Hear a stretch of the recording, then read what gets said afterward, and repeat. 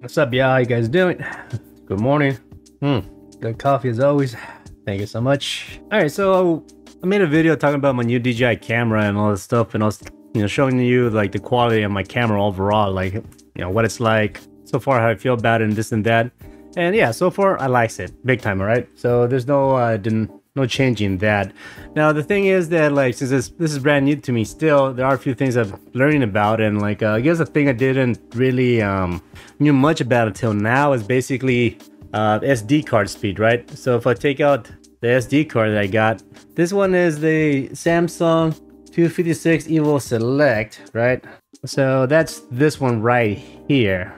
Just should bring that up. So this is what I got currently. Samsung Electronics 256 Evo Select U3. So this little guy basically, like as I mentioned, was given to me by Paul, right? And the thing is that when I was first messing around with my camera, I got an old SSD from an old smartphone, and I was getting a slow write speed error message, right? So basically what happens is that when I'm recording, and then that message pops up, and then like it starts to like do that spinning wheel of death thing.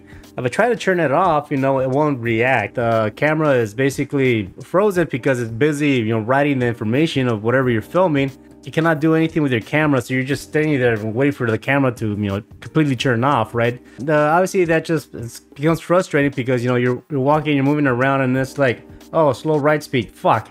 They have to stand there and wait for it to like finish processing or whatever, and like, yeah, it's not the point of this, right? You want to be able to point and shoot when you need it to. Primarily when I was like zooming in and out, like that, like command of just like zooming into whatever, it caused the camera to like do like a slow write speed because, I don't know, just like the zooming action, I guess, takes up more information, or fuck, I don't know.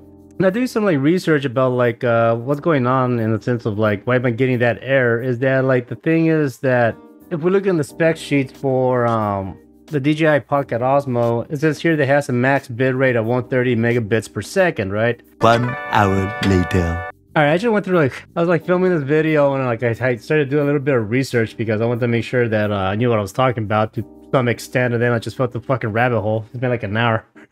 Fuck. Anyways, look, obviously like the SD cards, the way how they're designed, you have like technology, right? See like the little bars or whatever. Yeah, this is a type of interface that they use to be able to transfer format or to record format information into the card, right? Those little connections, right? So you have like different like little like interfaces here, right? Whether it's like buffering, information transfer, like electricity, so on and so forth, right? If you look up SD Association, they had a good little web article here talking about like information that you may need about SD cards, right? And pretty much this is what we have, or I have, for most basic users, right? The SD interface. I guess SD stands for Secure Digital. Shit, I didn't even know that. But yeah, basically this is an SD or Secure Digital interface, this thing that we use, right, for our most little micro SD cards that we use for our phones or whatever, right? So basically, depending on like the rating that you have, here are the speeds, and then like you have like different classes, right? Now, from my understanding, like as storage devices start to expand more on the capabilities of what they're able to film in the sense of like 4K or 8K, that kind of like type of videos, then like the write speeds have been advancing as well, right? So they have a chart here to measure like the type of speeds that you are able to record with depending on the SD card that you have, right? But the thing is that depending on what you want to film, like you have like different like measurements of speeds that you need to be able to film at that resolution, right? So in other words, if you want standard video, right, just 480p, you're gonna need something that's in the speed class of like 10, 6, 4, 2, U1 or V10, V6, right? That's the main. And then if you want to get like the 1080p, then you can move up to like U3 or V30. Then if you want the 4K, you are able to use the bare minimum of U3 or V3, but V6 is kind of more up there, right? To make sure that you're filming in a consistent bit rate. Then like if you want 8K, then you need the V90, so on and so forth. Basically, these numbers, the V30 or U3, basically is like what it's saying is that this is the guaranteed amount that this SD card is going to be recording at. So for 30 megabits per second, you need a V3 card or U3 card, right? So that's the card is rated to guaranteed at this bit rate. So this is what I have at the moment. The Pug gave me, and as you can see here, that number, the U3, yeah, this number, the U3, is indicating that it's rated to be able to record at 30 megabytes per second.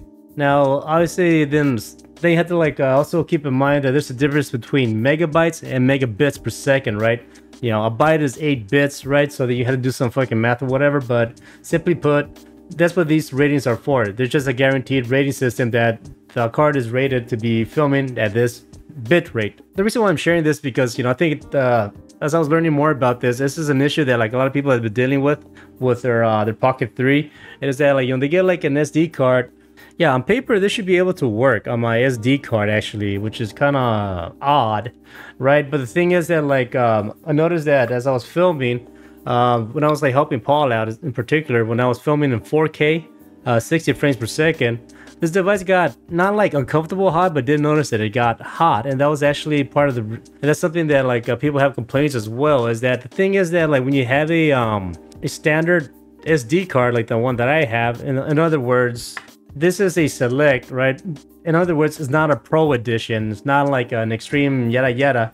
The main thing is that you're going to be dealing with is that if we look at like the pro editions, right? Say like the Pro Ultimate, U3, A2, V3. This number here also makes a difference. A2, I'm not gonna come off like I know what the fuck I'm talking about 100% of the time, but this number here, right? So like I explained to you, the U3 or the V3, this basically is letting you know that this card is rated to be able to film at 30 megabits per second, right?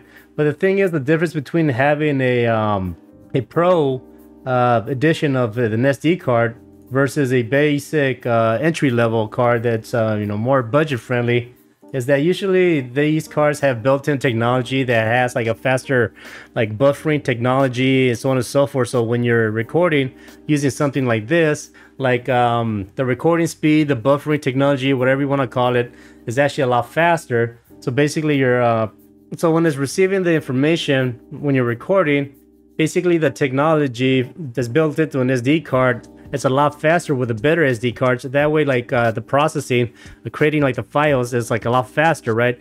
Because what happens is then you start creating a bottleneck on this card itself. And then instead of like the card helping your camera to process the information, a lot of the work is starting to like happen in here because, you know, it can't keep up. So that's what causes like the handheld camera here to get hot, because it's starting to like it's trying to process all the information for the SD card type of thing, right? So far that's what I know, right? So you want to like help the camera by getting yourself something better than a basic entry-level SD card, right? So another thing to be careful with is that when you're ordering from like Amazon, you know, there are counterfeit cards out there, and that's something you got to be careful with. So if you don't feel comfortable ordering online, maybe just go to an actual store to make sure you actually have a legit copy versus like buying something off like Amazon, or just use common sense, right? Make sure when you're buying something from Amazon, you're not buying from some guy that has like 10 reviews and his name is BBBYOB kind of thing, you know? Just like make sure that you check out the storefront and like make sure the person you're buying from, it makes it's actually legit, right? It has a lot of good reviews, so on and so forth, right? Yeah, so I guess to round up, I mean, this is actually interesting information. If you are, for those of you that like have left comments saying that you guys are interested in buying like the DJI Pocket 3, yeah, you definitely want to get yourself a new SD card. I know maybe for money reasons you want to get yourself something that's more budget friendly, but you're gonna have to get something that's more of a Pro edition, right? See, I just like noticed that. See, like the price for this guy is like $66, and this one here is $26. I guess, oh, it's a Prime Day deal. Okay, never mind. Well, that's what's going on. Shit. I guess take advantage of those like deals, right? To save some money. But anyways, yeah, you definitely want to make sure that like you want to like get yourself a SD card that says Pro, Extreme, Professional, yada yada. Definitely get yourself a better SD card for your new camera. Another thing I guess that like people were suggesting is that instead of you buying one big micro SD card, right, maybe get yourself like multiple smaller ones. The reason why you want to do that is because if for whatever reason you're filming all day on one card, and if that card was to fail on you, then you're fucked, right? But if you have multiple little cards, you know, yeah, you have to switch them out, but at least you have it more spread out and you're safe. You have backups, right? Or if, you know, you're filming, you notice one doesn't work, then you have another one so you can switch in and be able to continue filming, right? So yeah, if you're getting a new SD card, just be prepared to spend another like $30, $40, $50 depending on a new SD card, right? Don't, you know, you're gonna have to get a new card, that's for damn sure. A professional one. Make sure you get it from a legit source. And yeah, just plan that out, right? So it's gonna happen. All right, that's all I have to say. Thanks for watching. Talk to you later. Peace.